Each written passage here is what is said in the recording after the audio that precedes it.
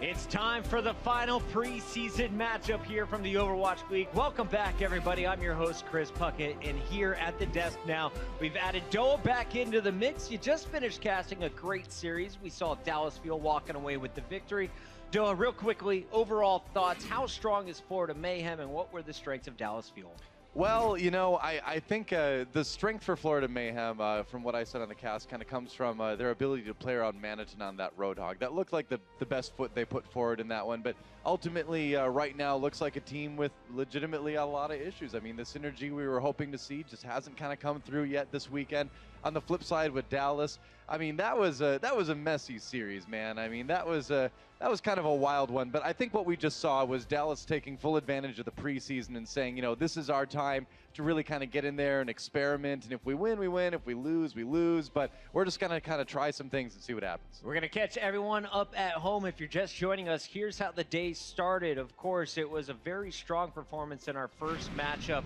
And you could see that the Los Angeles Valiant is here to claim the hometown city as the favorites. They beat the Gladiators 3-1. Our second matchup, Florida Mayhem, they had their ups, they had their downs at the end. Could not handle the Dallas Fuel on Numbani. That leads us to our final match of the preseason. We got the Seoul Dynasty taking on the NYXL. And ladies and gentlemen, if you don't know the face of these players yet, let's take a moment and introduce you to them. The Seoul Dynasty, the NYXL, our team from New York.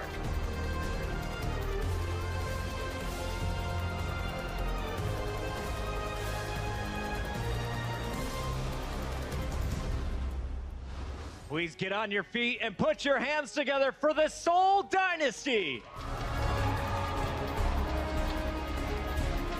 Doa, the Seoul Dynasty, they started the week going up against the unpracticed Shanghai Dragons. They were able to win that one in a quick 4-0. They played up against the NA team from Houston, and now they're going up against a top Korean roster. The question I have for you, is this their toughest challenger yet? Oh, yeah, absolutely. I think you should be able to say that on paper without a question. NYXL should be the toughest opponent they played this weekend. You know, Shanghai was a pushover. They had some roster issues, of course, on the other side there. Meanwhile, Houston, I think, actually put on a pretty good show against Seoul yesterday. But now today, NYXL, I mean, that's a team that's made up of former LW Blue players. And there's a lot of great players on that one. And I think Seoul could struggle. Talking about Seoul, if this one ends up going to a Game 5 hex, who are the 6 players you can start? This roster is just so stacked. It's stacked. You could throw darts at a board and find a good 6-man roster. But of course, you got Ryujehong and Tobi would be my supports. Miro on main tank. Those are the easy calls right there. But if it's a map 5, would be Lijiang Tower. So I want Zunba in there to play Zarya on some of those maps. I want Wekeed because I think Abara is good on that map. And I also want Bunny because Bunny is a solo tracer. Gets some work done there. Seoul Dynasty sitting down first, but it's time to introduce their opponents playing on the right side of our stage. Please give it up for the NYXL.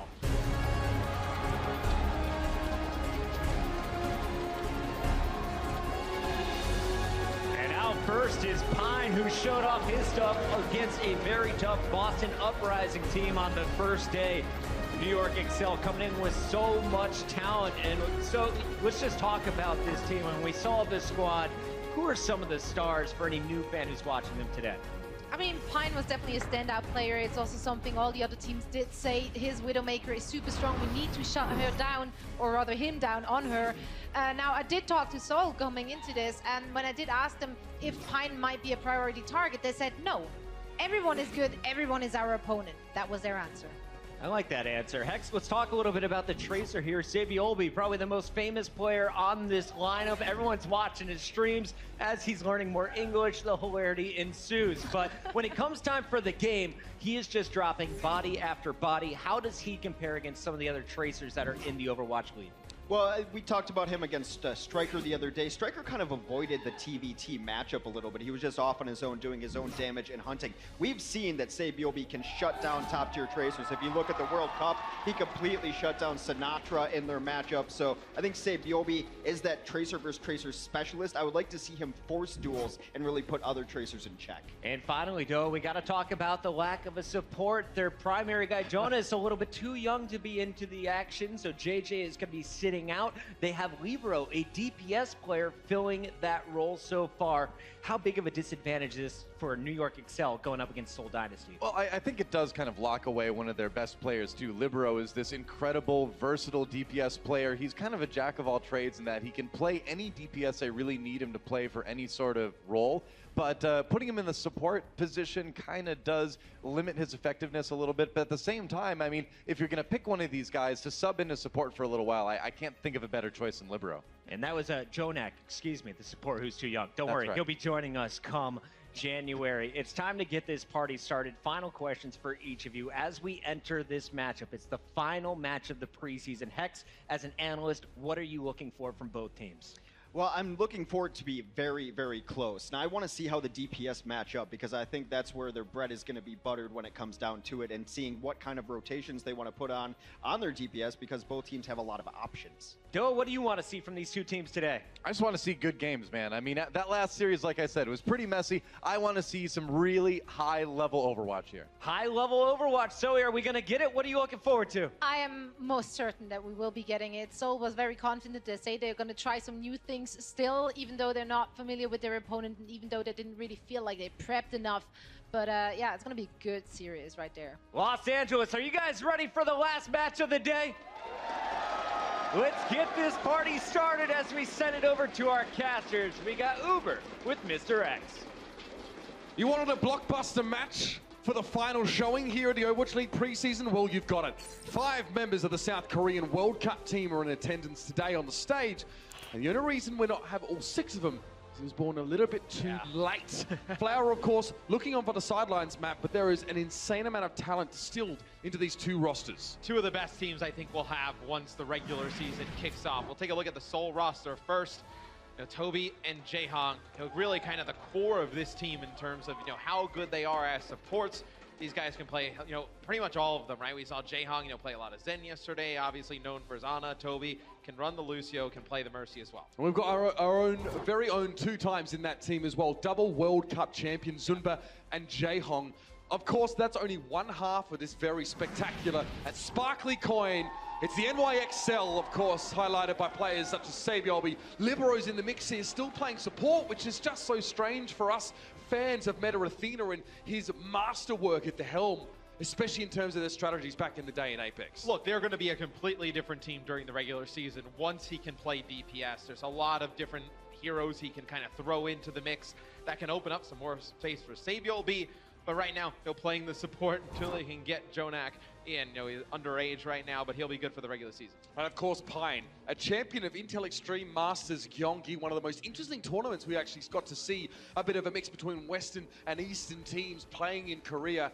And he was so stunning at that event. That was back when Flower went by the name of Nanohana, by the way, if you remember that. And Pine and Flower were 2 of the first players to play in an online NA tournament as well. We actually saw them, both Luxury Watch teams played in a monthly melee way back. That was our first showing. They've come leaps and bounds since then. Let's have a look at the map pool. You can already hear the didgeridoo in the background. It should give you an indication as to where we're headed first. It'll be Junkertown to kick things off, and wondering if NYXL had actually watched Seoul's match the other day that we did, because this is the map they ran Ryujehong on the Bastion, and they ran the double snipers, the Widowmaker and the Hanzo. And what that allows you to do is, right, your Mercy, they're healing the Bastion and the tanks on that payload. If the other team kind of jumps onto it, you have that safety as Mercy to kind of fly away to one of those snipers and stay alive. Let's give these guys a big Blizzard Arena welcome, ladies and gentlemen. NYXL, Seoul Dynasty. Time to break out the fancy cookware. This one's gonna get hot.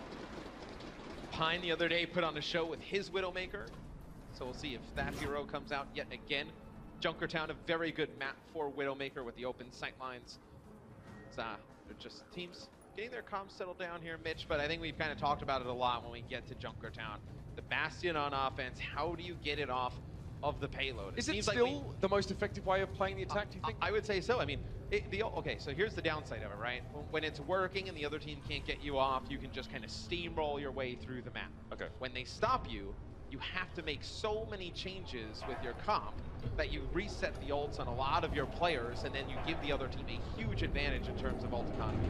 Again, sometimes you're dead if you do and dead if you don't. If you stick to that Bastion composition when you don't have control of the payload anymore, it can seem like a complete waste of time. But if you switch away from it, all that juicy ultimate economy goes straight down the toilet. Yeah, because most of the times you have to just switch out, both tanks. You're switching out the Bastion. You may end up having to switch the Bastion on support, so you lose a support ult, right? And then maybe you have a DPS have to switch if you're running the double snipers, potentially both. So you're subbing out maybe 5 of your 6 players. And look, okay, so I love this from NYXL. This is what we usually see teams do when they expect the Bastion. They play really close to this corner. You can see Mano actually land a Holt as Orisa, and then the Roadhog hook could follow it up. They're not playing too close. They're not playing nearly as close to the doorway as I think it was we saw from the Gladiators on this particular play.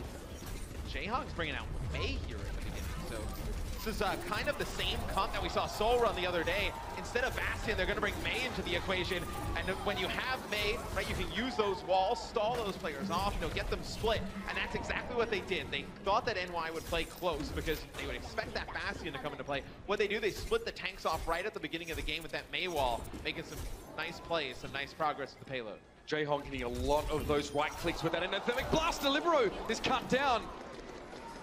But no choice but to chill out. Ryujehong just put him on ice, and now there are only a few ways to get out from this Junkertown doorway as a defensive team. So Ryujehong can actually shut off one of those avenues of approach, but he's not looking at the right one. They're actually off to his left. It's might catch him by surprise. The Holt thrown in. MekO stopped in his tracks and forced to try and take a breather. That's an opening that we see Seoul take advantage of. He's cut down. Mano as well felled by a headshot himself. And there's the wall. It's going to block the line of sight there for the Widowmaker Opine. And that's going to be the first checkpoint for Seoul. It feels like they're one step ahead, Matt. And for Seoul, you have a lot of heroes who can kind of exist on their own and not really get that pocketing from Tobi. Right, May, she can obviously self-heal, same with Roadhog. Kuki on the Orisa, when you fortify, you can just take so much extra damage, keep yourself alive for so long. You have great shield up time as well. It's a very interesting strategy they're throwing at you right away. It's the same one we saw yesterday, just subbing out the Bastion for May. Ryujehong, once again, frustrating his foes.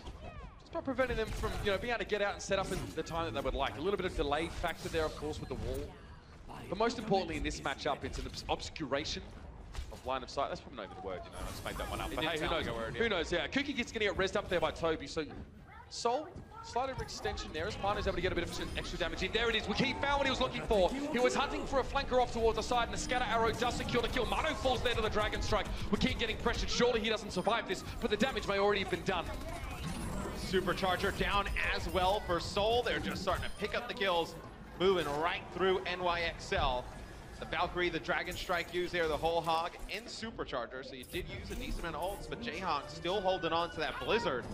For NYXL, you're going to get your Valkyrie here, but that's about it.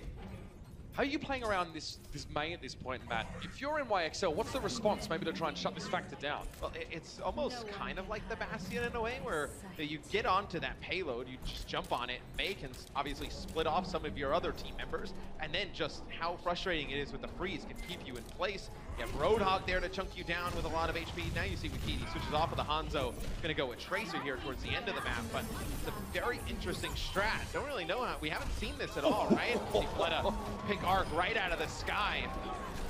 Well, Arc trying to do his best Twinkle Toes impression, but it's a gut shot from Fleta that ultimately fells him. But there's a face-to-face with Pine. That was a nice little response there, Pine. Very, very fancy wrist work, I'm going to say, on that one, just to get his crosshair where it needed to be. Pine is going to run into Ryujehong as well. At the end of the line for you, my friend.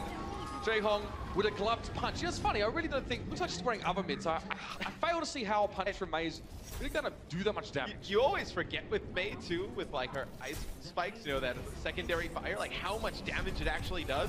Pretty much one, not even a headshot to the Widow, took her down to basically no HP. There's a May wall to separate the players from NYXL coming out from Jjonak, the whole hog from Zunba, pushing him on back. But it's Saebeyolbe with a pulse bomb, MekO with a self-destruct, able to take out 2. That's the ground and pound, the Goon Squad. They're going to jump on top of Zunba there. And even though we managed to take a breather and get some health back, it's not enough. Cut down pretty comfortably. Now, Ryujehong there forced to back away. I wonder if he switches on this. Blizzard's been used. Pine catches Fleta there mid-step. It's kind of like the trapeze artist that misses the next trapeze and then goes flying. Seems like we are going to see some changes coming in from Seoul. So a lot like when Bastion gets stomped on the payload, you have to make some changes. It's the same thing with this May comp they've come out with off the break. So Ryujehong will go over to Zenyatta. You have Zunba go off of Dog, he'll go over to D.Va, and then you have Kuki moving off of Marissa, going over to Winston. So you use your Widowmaker all from both sides here, so you're going to get a lot of vision. See how these teams go to attack it. Arc did use his Valkyrie in that previous fight. Tobi still has his available for Seoul. You can see how vigilant the NYXL are to make sure that Seoul can't get in behind them under that little underpass, I guess, where Saebeyolbe is standing. You can see they're guarding that very vigilantly. Pulse bomb there for Saebeyolbe as well. Look for Jjonak. Jjonak getting pressured heavily there. A little bit of healing for him, but he can't escape this one. All eyes were trained on the Zenyatta. And unfortunately, not even a transcendent nature can keep you alive. It's Jjonak getting pressed, though. They definitely value keeping that healing back in the fight.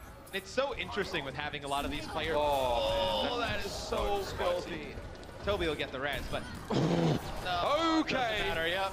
Now Pine's starting to feel it. He's starting to flex on these nerds right now. Gonna back down, getting tickled a little bit there. Chased down by Kuki, but again, always has support. At this stage, it's gonna be Saebeyolbe this time dealing with Fleta. The DPS of the Seoul Dynasty have been cut down before they can get in position. And what I was going to say before Pine just went absolutely crazy, just nailing headshot after headshot, is it's great to see, like, Saebeyolbe going up against Ryujehong, right? These guys played on the World Cup. Yeah, Mano there as well for NYXL. These guys have been so much time playing with each other over the last few months that they probably have a good idea of what each other likes, what throws the other person off. Pine with some fantastic reaction here as well. Even if he's not getting kills, he's doing a lot of damage and making it very, very easy for someone like Mano to follow up and get that extra damage with the Tesla gun. However, he may have met his match. Might be the end of the line, but Pine grapples away quickly. It's not going to be let go that easily, though. Getting pressed by Jjonak, but he doesn't care. Facing down a barrage of balls, and he turns around and sends a bullet between the Omnic's head. Still will drop. Jjonak getting rezzed here. So Seoul Dynasty able to cover over that player lost, but Arc's going to do the same. Libero returns to the fray, and Saebeyolbe is also here. Pulse bomb, Jjonak falling to the pulse pistols. He's looking for a bigger target, maybe Kuki here. Getting healed though by the Valkyrie of Tobi. Looks like he's going to hold on to this pulse bomb for a short bit, but a lot of damage into Wekeed. There's going to be the pulse bomb, gets a stick on a Kuki. So it's going to be Saebeyolbe taking out the enemy. Winston, the main tank for Seoul Dynasty. The Seoul, they actually have built up a few ults here. They have the Transcendence and they have the Dragon Blade. Losing a few members here. It'll be Mano using the Primal Rage, just pushing more members back of the Seoul Dynasty. He gets Jjonak there, but it's a 1v1 straight battle. It's going down. Wekeed gets the better of Saebeyolbe there. Doesn't matter though, it's going to be Seoul having to reset here. You see the slight miscalculation from Saebeyolbe of where Wekeed was 2 seconds prior actually prevented him from having his crosshair in the correct position and may have lost in that duel. Very close though. That's what you expect from two world-class Tracer players. Look at what an advantage though Seoul comes into this next fight. They have the Transcendence. You see Wekeed's going to actually land a Pulse Bomb there. Pick up one. They have this Dragon Blade. It's just when do we see Fleta decide to use it? It'll be Pine switching over to the Pharah actually able to take him out before he gets a chance. Just when it looked like Seoul were about to make some big leaps forward, they're sent back to the start. Do not pass go. Do not collect $200. They've got to go drawing board. Wekeed trying to challenge down here. You can see somehow Libero survives this one. It's pretty much just him and the mercy of Arc keeping themselves alive, but Wekeed is stopped in his tracks now. He's going to have to back away. Again, runs face-to-face with MekO and doesn't fancy taking the challenge. See, Wekeed putting a lot of pressure with Kuki on him. MekO will go back on with Fleta. 14 seconds. Oh, some nice shots there, able to take Pine out. He still has this Dragon Blade. He's not been able to use it. He's almost going to be forced to pop it here at the end. Dragon Blade now. Fleta was trying to find the Widowmaker, if I'm not mistaken, but no. It's going to be Pine and Saebeyolbe here with the DPS. Pine gets raised back up. Fleta was looking for him. He's back on his feet now. Kuki on the Libero, and Fleta doesn't know what he's looking for just yet. Pretty much the first target to present itself. The NYXL need to jump on it here. Seoul are running with a bit of momentum, but that's a good change. Pine gets resurrected, immediately turns that into a man advantage by dealing with Ryujehong. Tobi also falls to his barrage. He's dealt with both of the supports now for Seoul Dynasty. No resurrection, no second chances, no finish on this map. NYXL put the foot down, and the Dynasty will advance no further. Seoul had a great opportunity, Mitch, to actually push that payload the distance on that map. They had Transcendence, they had Self-Destruct, they had Pulse Bomb, and they had the Dragon Blade. I believe no ultimates online for NYXL at that moment. I believe they get one with the Self-Destruct, they get one with the Pulse Bomb, but they just were not able to get that Dragon Blade out in a great spot before New York had their support ults. It's interesting to see Pine switch from the Widowmaker to a Pharah for defense in that last stage. I mean, generally speaking, it's a lot of verticality associated with the final stage of Junkertown, but still, one would think that that can be a little bit risky given how enclosed the point was. But his game pressure wasn't really there on the side of Seoul Dynasty. and it gave Arc a place to fly to. You know, we were on with Fleta a few times, and he was trying to just chase Arc down. How much of a difference does that make for Immersive Yeah. being able to get up in the air like that? When you always have, you know you have an escape route, right? I mean, when the Pharah is up in the sky, you can just use Guardian Angel, get right up to her. In all fairness, though, I would say that Pine on the Widowmaker probably would have had high ground advantage anyway, so Arc probably would have had options in order to get himself off the ground. But, I mean, you can jump onto the Widowmaker if she doesn't have grapple, then you're both kind of stuck there. So I do think, well, and look, when they don't have any hit scan on the other side, right? The Pharah can just shoot down rockets, just make plays. Very tough to pressure, especially if she keeps you at arm's length. Settle your own scores. Well, that's just what these two South Korean rosters are going to do. 4-map series. We're hoping for 5 maps. That'll be quite the treat here for our final game of this preseason. It's been a fantastic week. It's been so good to have everyone here join us. What a great way to give us all a taste for what is to come in 2018. I'll be busy soon enough. It'll be Seoul on defense. We see right now you have Tracer, 76, and Pharah. What DPS? I mean, yeah. Tell me about this. I mean, Jjonak, right? I mean, he's going to hack that mega health pack. You can keep going back to play off of it. So you're going to have Roadhog as a solo tank. I mean, he has a ton of HP. It's pretty risky. Fleta hovering above, was hoping maybe for a Zenyatta or someone to peek out here. It looks like NYXL are going to be bringing in that Orisa here. So again, a lot of flank potential on Seoul Dynasty as well. Good way to try and, you know, break their way in behind that convex shield and get some damage done. Tobi down first, but it's traded out. Saebeyolbe is punished there for going so deep to find the mercy kill. He takes Tobi out so quick, though, and you're going to get Saebeyolbe back off the spawn. You spawn so close to the payload here. So it'll be Kuki able to take out Pine, so you lose one, but this is a very aggressive defense coming in from Seoul Dynasty as Saebeyolbe taking out Kuki. And I don't really know about this, Mitch. I think it's a very interesting strat, right? If you can actually keep playing off of that mega health pack, but when you lose the Mercy at the beginning of the game, it all seems to kind of fall apart. Hey, maybe you can make sure Wekeed can use that mega health pack. Zunba has his own form of healing, and Fleta has Tobi. Kuki also has his take a breather. So this is quite a self-sufficient composition from Seoul, like in an individual sense, but they're quite fragile. And I guess you could have like hacked that mega health pack, right? And then you have the 76 and the Tracer play on that side of the map. So the Mercy doesn't really need to cross to get, you know, the healing for the other members. But it is NYXL continuing to push the payload on through. MekO putting some shots down up top. As Roadhog, it'll be Fleta just getting onto the point, but Pine can just play at such a distance, just get some easy pickings there. And it feels like there's no staying power from Seoul Dynasty there as well. You see, they came one by one, but someone like MekO is going to be more than happy to hook one in and then, you know, hit a breadbasket shot on the next with a scrap gun. It seems like there was far more survivability on the side of NYXL, and they had the momentum. Seems like everything was working against Seoul. But again, a very confident hero selection, I feel. I want to break that down a little bit later on the disc and see if the guys can That's very interesting. spend some time on it, because obviously we don't see that very often. Right, I mean, you have the Mercy connected to the Pharah playing on one side, you have the Sombra health pack to heal the 76 and the Tracer on the other, and then you kind of just leave your Roadhog to be self-sufficient, heal themselves, and then maybe can kind of rotate around that back right side to the Mercy again for some more healing. But Zunba taking out MekO here as we are on with Saebeyolbe. If Pulse Bomb connects, gets Zunba very weak, they're going to get him demapped. All right, MekO getting res back up here, and he's able to use that second chance, the second bite at the apple to deal with Zunba. But Saebeyolbe's been free this entire fight. He snuck in the back, he dealt with Tobi first, maintained a constant harassing presence. He was like a hornet in that fight. And now harassing down Fleta, he drops it. NYXL once again stabilized here in the second stage. And you don't see Fleta until the end, and then Wekeed actually backs out because those two players were going exclusively after Pine, and Pine with the healing from Arc. When he goes into Valkyrie, he's just able to stay alive so long.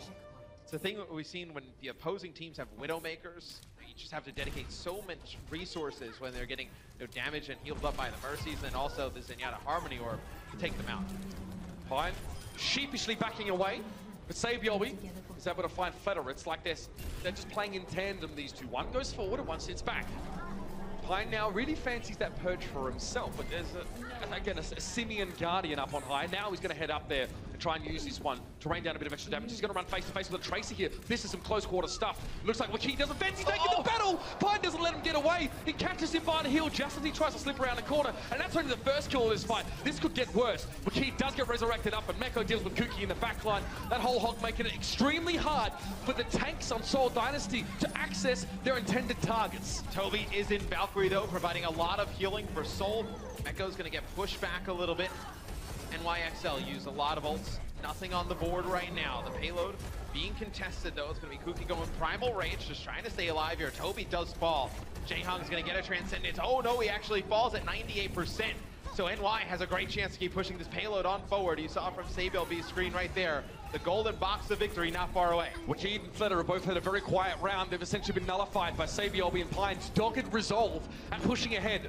But Fleta has a chance to redeem himself, perhaps the Dragon Blade. Good stall by Zunba and Wekeed. They both throw themselves a pop in the card. Great hook though. Ryujehong can't do much about that. And MekO, it's an easy pickup for him, but just a stack for the big hog. Now it's going to be a Dragon Blade coming through. MekO found Tobi just to the end of that, and Fleta's trying to do it all at 23 HP. Unfortunately, it's not his lucky number. And NYXL coming out on top in a lot of these engagements. Hook to the Diva, bring her in. Now the whole hog. Defense matrix being tested to its limits to try and prevent the damage coming through. But again, it just doesn't last long enough these days. Payload on the move, 0.05 meters. It's a desperate Transcendence on the payload. Ryujehong throwing himself at it. Everything he had.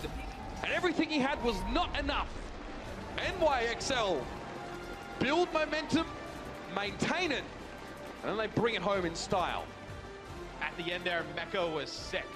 He was able to take out Jjonak before he could use Transcendence. And then Tobi's going for the res, not Valkyrie, and he just fires right through his Orisa shield. He's able to just land a headshot, take Tobi out. You never got a use of the Transcendence there at the end from Seoul. We spent a long time in that game, of course, on board with some of the tanks, and some of the minutiae of this tank play is what sets, especially South Korean tanks, apart from the rest. A decisive opening to this series from the NYXL, and Seoul now need to consolidate. Again, perhaps some substitutions, they're always a possibility. There's a plethora of DPS options available for Seoul Dynasty. But Matt, we'll find out about that after the break. What a blockbuster, 1-0 to NYXL. We'll see you soon.